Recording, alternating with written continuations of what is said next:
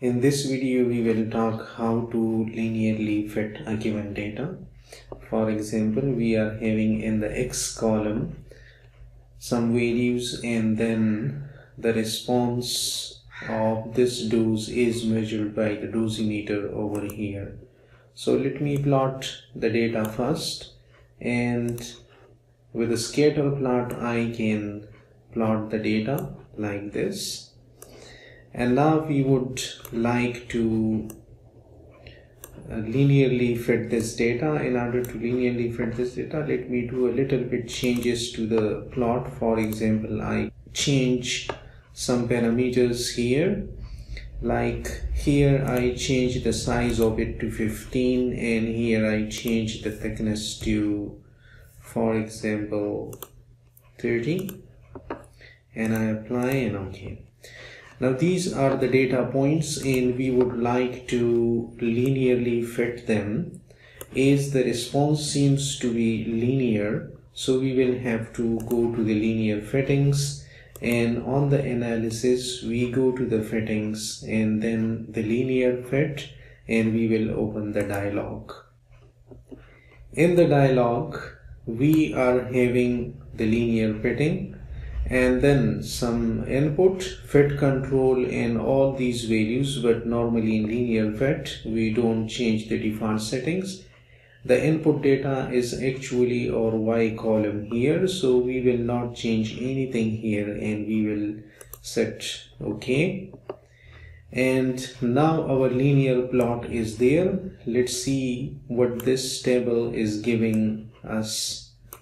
This table is giving us that the equation used for the fitting is a straight line equation, y equal a plus bx, and the important thing in all these values is actually the adjusted r square. So the adjusted r square value gives us the closeness of the fitting, and here it is up to 3 nines. It is very accurate fitting. Even up to 9 is sufficient, but this goes up to 3 nines, and this says that our data is actually very linear. Now I can discuss this thing here as well. This table, even if I delete, then I can come to the data, and here it is giving me the table over here, and the slope and the intercept and all these values here. Similarly, this is the preview of it, and here is the data actually which has been plotted. We have plotted the independent variable is this one, and this is the data which has been plotted, so we are more concerned with this one. Let's say, for example, I want to change this one to linear fit only. So here I double click and I change the legend to linear fit only, and now this is a linear fit. And here normally I can do a little bit backup to this one. If I double click this and I increase the size of this, and OK, this is now fine. So our data is this one, and this is the linear fit of it.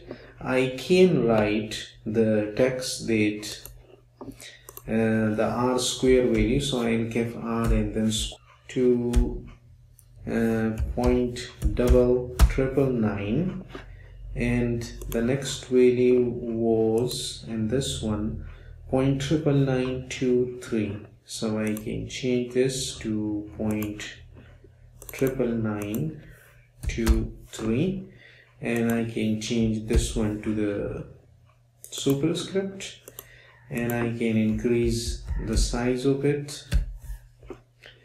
So I have the r square value like this. This way I can fit the data linearly. Thanks for watching.